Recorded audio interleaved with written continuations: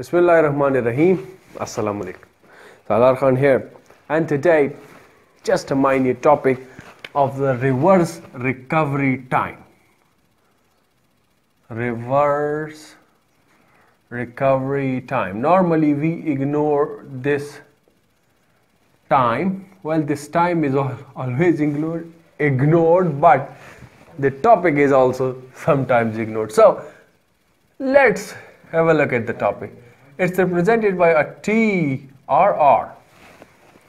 Now, what is this recovery time? So this is the time taken by the diode to switch its characteristics from what? When you change the diode potentials, all right? When you change it from the forward bias to reverse bias state. Now, what happens is when you have applied a forward bias potential, the P side is a positive potential, the N side is at the negative potential. So you have those characteristics and you have that forward current. But in the reverse bias state, we've seen that we have a very small amount of current, always neglected. But the problem is, now if you have applied a forward bias state, you directly switch it. You switch it to a reverse bias state. Will the current come to zero directly? No, it won't come directly to zero. So what happens is that, let me show it on a scale. So let's say we have the forward current by this color. Well, this is this, I am considering it to be a blue color because it basically was blue. So this is the forward current, all right? So let me write that this is I forward. All right, this is at time t. This is varying with respect to time t. Now, when this time is equal to t1, at t is equal to t1, you do what? You switch from forward bias to reverse bias. So the current value will not go directly to zero, but it will have a current. It will have a current in the reverse state as well. Some current which it will have for some time. This time for which it stores this current is called the storage time. This red is TS. This is storage time, represented by TS. This is in the reverse bias state, all right? Now what happens after some for some time it has stored the value of that current. By storing the value of current means that the current passes, all right? This is not a charge to be stored. So now current decreases to the value of IS, whatever is the reverse saturation current. So it will decrease in such a way, and it will assume that IS position. This is your IS, all right? So this time that it has taken is called the transition time, represented by a TT. Transition time by a TT it is represented, all right? This was TT. This was TS, the red color. And what you have, this I forgot to mention that this is the current through the diode. The sum of these two is the recovery time, all right? This is the reverse recovery time, all right? So if I write it down as the reverse recovery time, so this is the sum of the storage time and the transition time. So I believe you have got it, all right? If I draw the p-n junction diode, so you have that negative ions with a hole on this side.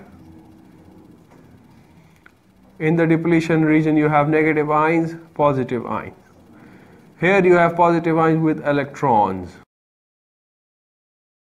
Okay, now in the forward bias state, what do you have? This is the depletion region, right? In the forward bias, this is a plus, this is a minus. So what happens? The plus will repel holes and the minus will repel electrons. Okay, so there will be a continuous motion. Okay, now if you suddenly change this to a negative and this to a positive, you reverse bias it. So what happens now? The positive, that this negative now attracts holes and the positive now attracts electrons. So this is for the reverse bias state and the red is for the forward bias state. So you have a current in the red as well, you have a current in the green as well, but a direct change is impossible. Just like you see the capacitor and the inductor phenomena, that they resist a certain change. So you can compare it, you can link it to that it does not have that sudden change in its properties. So it takes some time. It has some current flowing through it when it is switched to the reverse bias region directly. So this is the reverse current and it has been stored. So this is the storage time, and then you have the transition time in which it is now approaching to this its reverse saturation current, that is IS, and the reverse recovery time, this is the sum of these two. So let me read out some points from the book. All right, now this is provided on the specification sheet of the diode. Okay, with other properties. In the forward bias state, where it was shown earlier that the large number of electrons in this and that, so we have seen this. Okay, just let it go, just let it go. So the figure is given, and this TRR is normally neglected, but it is important for high speed, speed switching applications, all right, in high frequency applications. Important for high speed switching applications, normally neglected. Okay, and what do we have? The range is given. The range, mostly available commercial diodes, TRR. So the TRR is in the range of few nanoseconds to 1 microsecond. The range is few nanoseconds to 1 microsecond. All right, this is the normal range of diode, and the diode with only a few hundred picosecond reverse recovery time is also available. So that's all about this lecture. Now we have some topics which you should read it out by yourself.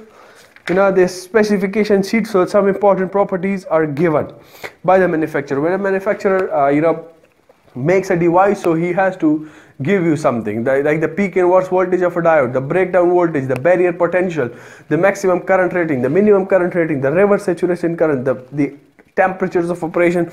So those all values are given on the sheet that is called as the diode specification sheet. All right, so you will see this in your laboratory. Okay, if you go there and you're performing experiments, you ask for the data sheet or the specification sheet. Okay, so this you see it yourself. Then the semiconductor diode notation, so you see it yourself. Diode testing or curve tracer, whatever it is. Zener diode. So Zener diode, I am not doing it over here. We have a major application of the Zener diode as voltage regulators and etc. etc. in the next chapter. So I will cover this Zener diode over there when we are studying the applications of the Zener diodes. Okay, and then the light emitting diode. So I believe this is not included in this course, and I will check it out. So if it is included, so I will definitely make a video, but I believe it's not included. Okay, if you want to learn it, if it's included in your contents of this electronics course, you definitely can comment and I will make a video for you. But from me, I believe it's not included. So that's all about today. That's all about maybe this chapter as well. See you in the next lecture very soon, inshallah. Till then, take care of yourselves and everyone around you. Goodbye.